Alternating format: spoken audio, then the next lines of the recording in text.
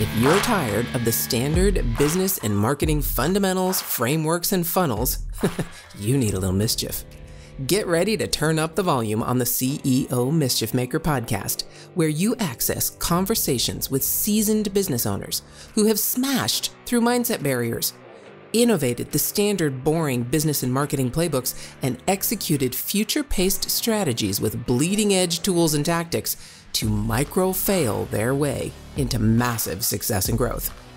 We are Mindset Impact Strategic Catalysts helping innovative entrepreneurs focus. We are CEO Mischief Makers. Ready to make a little mischief?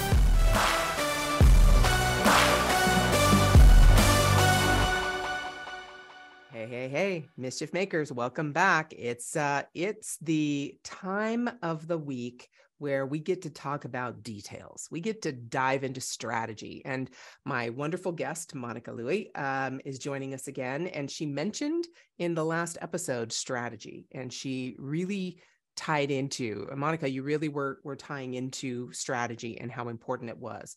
So take me a little bit deeper into that. You mentioned in the last conversation about being an actual consumer of this platform, of the ads that you also generate. You're consuming other people's ads and buying things and realizing what works and what spurs you to engage with a particular ad. Tell me a little bit more about that. What are there specific components that make you do that? Are there is it the way it's created? Or I know you talked about Reels.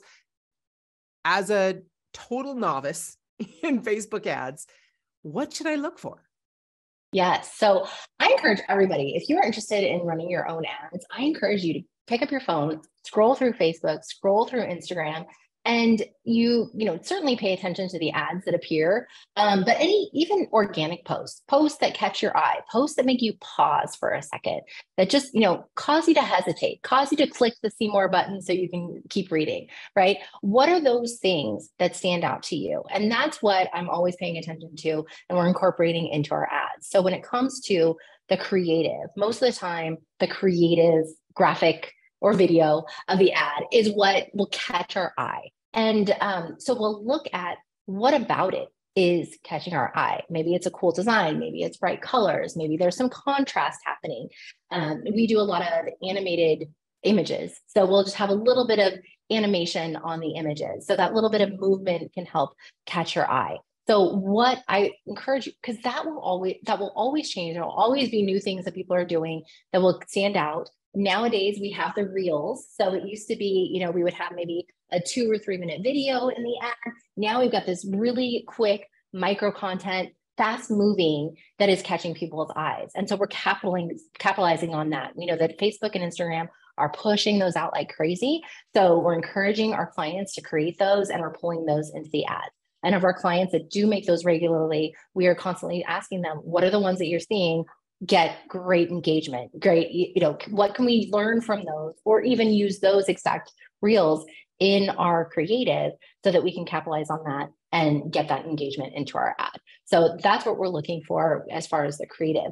Also with the ad copy, I want to look at, having it well spaced out so it's easy to read on mobile, but then also what is that hook? What is, usually it's the first line that will grab your attention. So when you're looking at the posts and the ads that are coming through your feed, what about them catch your attention? Is it a strong statement? Is it a question that makes you think? And so we are always thinking about crafting copy that will compel the audience to take action. We'll capture their attention and then compel them to take action. Yes. So with that, though, it changes constantly, doesn't it? I mean, you talked about Reels, you talked about before it used to be 2 to 3 minute long videos.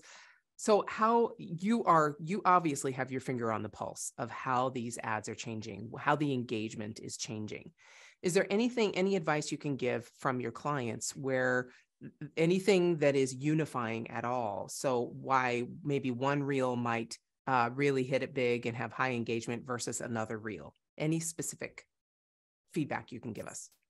Yes. So we have found that when you looking at the reels, whether they're, just organic on your page or profile or in the ad, when you have the thumbnail have some text on there, that can help to stop the scroll and capture attention. So you just want to make sure that it's engaging, that if you are going to have an offer in there, of course, which is what we have with our ads, we have tested putting the call to action at the end of the reel. We've also put it in the middle of the reel to let people know what the offer is in the middle of the reel. And so those are some things that we're testing with reels. And then we test our ad copy, making sure that our ad copy is relevant according to the topic of the reel. So one of our clients does, he does really helpful, quick, entertaining, informational videos about building a custom home, or, updating your home or doing an upgrade or project on your home. And so it's really helpful content. So we'll take that information, so we make a very helpful ad. But then of course we have the offer. So for him, he has a $47 checklist that is just a no-brainer. It is a low-cost product. And oftentimes with low-cost products, it can be hard to get a great return because they are low-cost products with your ads. But his converts like crazy, and he's getting an amazing ROI on his ad spend because of it's just a great product that is an easy yes. So I think about him a lot in his strategy because that's something that we all can do with our offerings, is offer an easy yes, an easy low cost product that is just a no-brainer offer that people will want to grab. Yeah. And that checklist, it must not be, just a simple checklist of first do this, then do this, then do this, right? It's going to be much more in depth than that. And yes. it's almost like a mini course probably. Yeah, it's pretty in depth. It's got a lot of content, but it's a checklist, and that's what it is. And then he has an order bump on there, so that increases the average cart value, which helps with that ROI. So he's got an order bump of having the editable version, which is also an easy yes.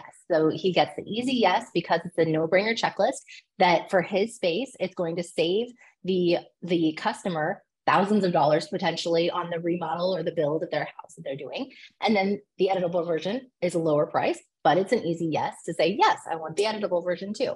So just what can you do to really help your audience? And again, the goal is to help them. What can you offer to help them and make it easy for them to say yes?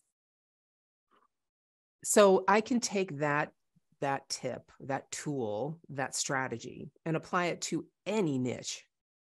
Absolutely. So you just mentioned home building, it sounds like, from that niche, as opposed to a course creator or a coach, as opposed to an e-commerce company or e-commerce business. Any niche, you can take that same concept and that whole idea of no-brainer, right? This is extreme value for a very low price point. And you'd almost feel like a fool to say no. Absolutely. Absolutely. And it's such a low cost product when you think, especially compared to the cost of building a home or remodeling your home, that's just an easy, of course I'll grab it. So it flies off the shelves, the virtual shelves, and and it just works so well. So what can we do? How can we apply that idea to our own businesses to help our customers in our own niche? Yeah. So take me through, say, an example of, let's say, a course creator or a coach who is doing Facebook ads, and they have whatever their funnel is like. Typically, they're going to do, let's say, a webinar or a challenge, and they're going to give that value up front. And typically it's for free. If you go to a webinar, or if you do, say, a 5-day challenge or even a 30-day challenge I've done, that the amount of energy and expertise, if it truly is teaching and it's not just fluff to try and get you to buy something, which of course that wouldn't be a client you would take.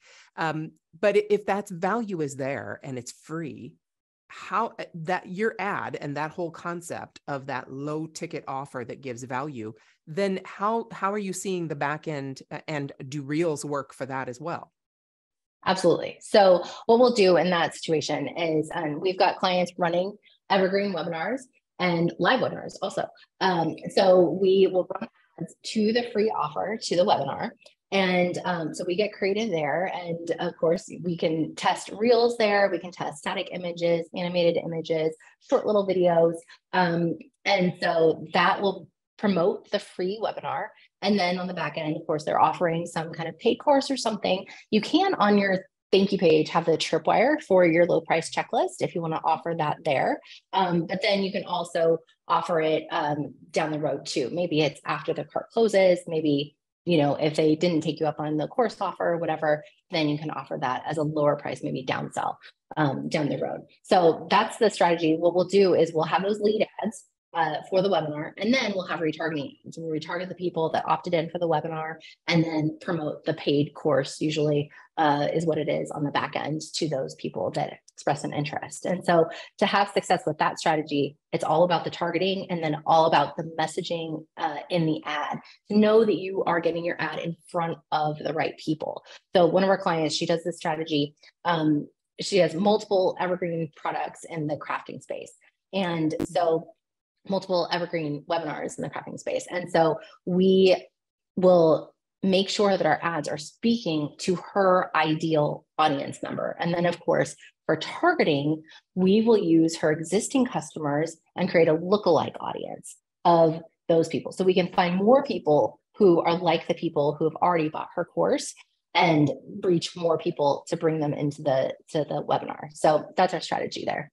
And especially if you have a client like that who probably has a large list of that audience that you've already targeted a lot of those people, you can that's where a lookalike audience really is a beneficial thing, right? Because you have a large number of people you already know want this product. So you can just basically tell Facebook, okay, go find me more people like this, but you know what Absolutely. like this is, right? Absolutely. Yes. So the best way to do that is when you have that list of paying customers. If your goal is sales, then you create a lookalike with that list of paying customers. If you don't have that, so you have to have 100 people on that list in order to create the lookalike audience. And so of course, if you've got thousands of people, then Facebook is going to be able to look at them and have a better, sample size to help find those lookalike people. But you could also do it if you don't have 100 people yet. You could also do it with the people who've opted in for your webinar. So it's a lot easier to get 100 people to opt in to sign up for your webinar than it is to have 100 sales. You'll eventually get there. But if you're not there yet, then take your list of people who've opted in for your webinar because they have expressed an interest in the content, and then you can start there with that lookalike audience. Wow. So, all right. CEO Mischief Makers. I mean, Monica just gave you all kinds of strategies and specific tactics to be able to apply to your own niche and your own business. Is there any last piece of advice you would give someone who, like me, is looking at this black box of a business manager and just, like I said, my head hurts every time I go in there?